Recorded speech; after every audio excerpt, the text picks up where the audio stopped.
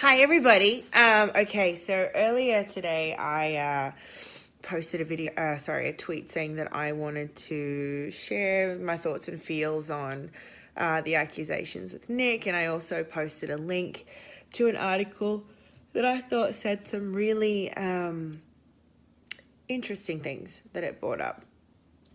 Anyway, it opened up the floodgates to a shit ton of tweets, some nice and some much less nice. But you know what? I'm not even going to address it, nor talk about it, or break it down. All this video is going to do is just shed a little bit of love and positivity on the men that I got to know. This is not a victim shaming video. This is just a little bit of positivity for Mr. Nick Carter.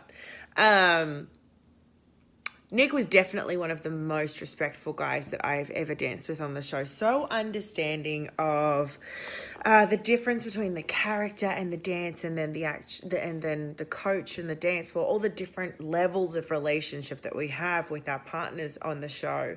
From day one, he was just incredibly sweet and understanding of what it was that we had to do. He was very accepting of me bossing him around every day. I could be bossy. Some of you know that. But what I loved about Nick too was that he always took ownership of the things that he'd been through, the darkness in his history, the mistakes that he'd made. He wanted to be very open about them and how he felt about them, even though they were very heavy and hard for him to even say out loud. But so that he could hopefully inspire other people to be better and to not make the same mistakes and to essentially learn from him.